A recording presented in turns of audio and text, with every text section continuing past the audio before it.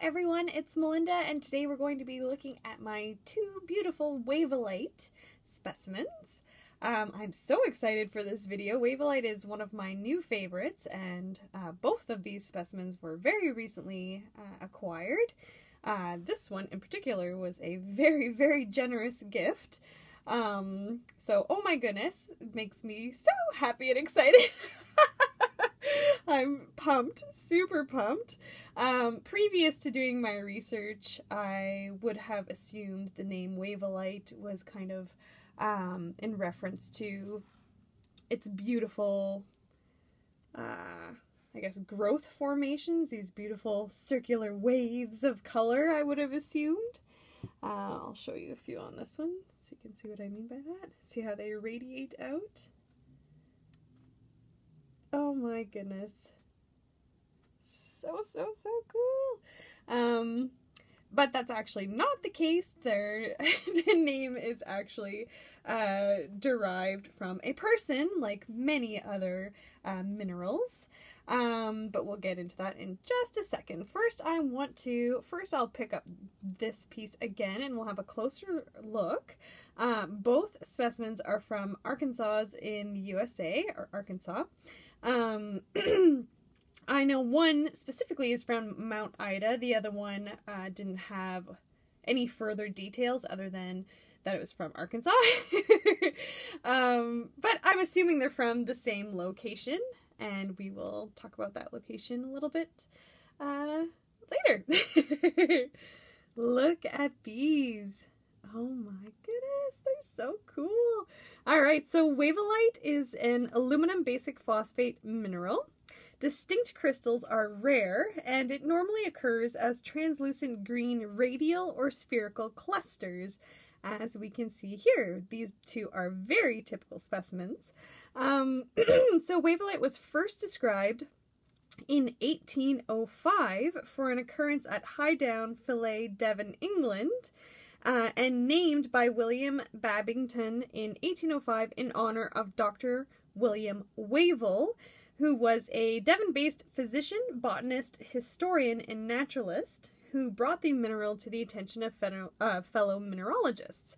So it's not a name that's, based off of a kind of a descriptor word. It is actually in honor of Dr. William Wavell. Pretty darn cool. Alright, and I'll give you a look at this one all the way around. Obviously they're more concentrated on the top, but you know what? It's just neat to see the whole matrix.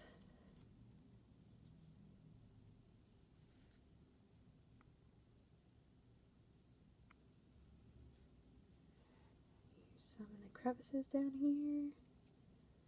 Some broken ones. And it's when they're broken that you can see that radial growth. And oddly enough, I would say the broken radial pattern, circular patterns, are maybe even more so a popular attribute of Wavellite than the perfectly formed little globs. Generally, it's this fanned out look that folks really fall in love with. And is often shown off in jewelry. Makes really interesting jewelry. Let's see if we can get real close. There we go. Oh,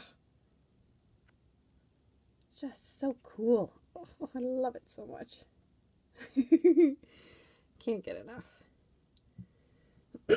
Alright, and then this little specimen here, they're more concentrated. And you can see some nice examples of that beautiful broken crystal look. Too cool. So Wavellite is a secondary mineral found most often in aluminous low-grade metamorphic rocks, usually found as radiating starbursts or starburst clusters of green to yellow-green fibrous crystals on fracture surfaces in the matrix. These may grade into globular aggregates, more rarely in chalcedony-like or opaline masses, or stalactic, Very rare as good distinct crystals.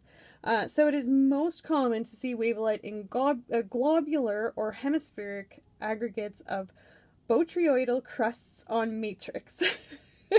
Which is a lot of words to describe exactly what you're seeing here. This is very, very typical. This one too. These are very much what your average Wavellite specimen would look like, particularly for what's on the market right now from the Arkansas location.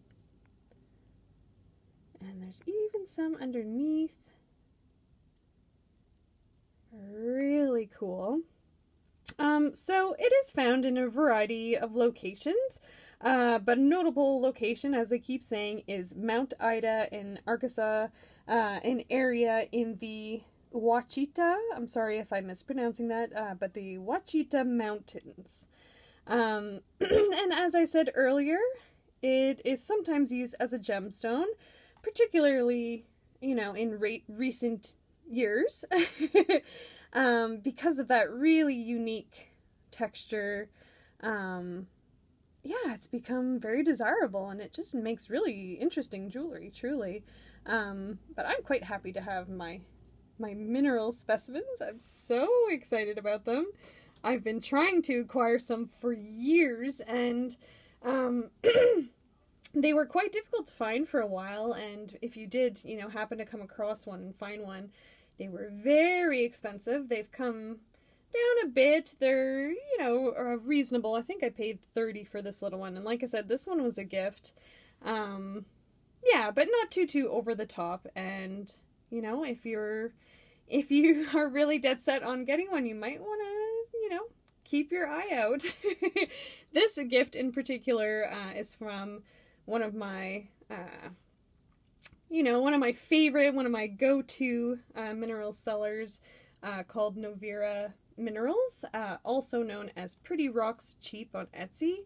I've been a long-time client of his, and, you know, I had discussed how much I wanted a Wavellite piece, and I made, you know, one of my yearly big orders, and was just absolutely blown away to find that I had such a substantial gift in my package. It was mind-blowing, and it's just wonderful.